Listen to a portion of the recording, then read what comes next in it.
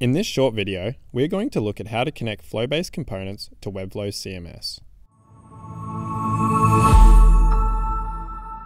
First, let's go to Flowbase to find the perfect component. I want to add a blog section to my website, so I'll copy this one. Over in Webflow, paste your component into the designer.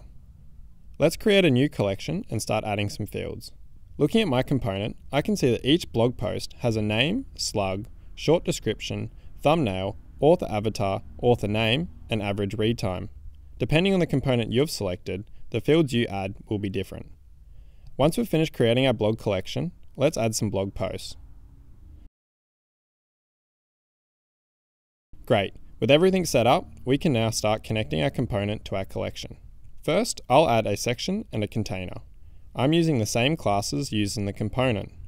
Next, we'll add a new collection list to your Webflow project and connect that to our blog's collection. Since we're displaying 3 cards in a row, I'll set the collection list display to grid.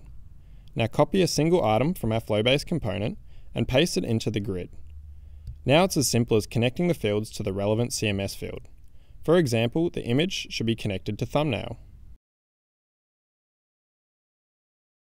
Click Publish and view your live site. Just like that, you have connected a Flowbase component to Webflow CMS.